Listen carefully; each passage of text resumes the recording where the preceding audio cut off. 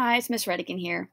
We're going to be talking about the atomic model and how it's changed over time. So let's start back in ancient times when people believed in the four element theory that everything from the sun, the moon, to you, to a worm, to the ocean, to rocks, to a mountain, to fruit, okay, that everything was made from air, water, earth, and fire.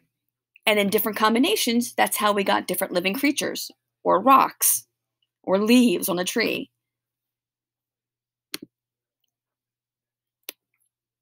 Okay.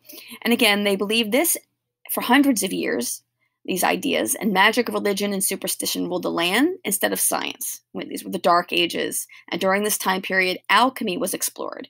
Alchemy is not true science, but these explorers, right, these alchemists would be in the lab trying to put together different kinds of air, earth, water, and fire to create and hopefully get rich, to create things like gold, right, which they did not do. And then along in the 1800s comes Dalton.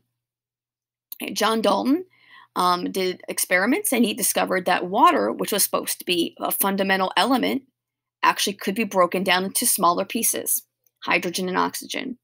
And it broke down in a very specific ratio, 2 hydrogens for every 1 oxygen. Every time he did the experiment, he got the same results.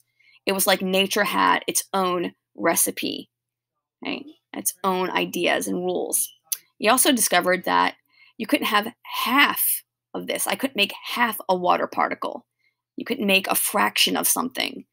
So he knew that you could break things down into small pieces and that these pieces broke into whole pieces. And that led to his solid sphere model. So an atom was like a tiny solid ball, invisible to the eyes, so small, and that it couldn't be broken into any parts.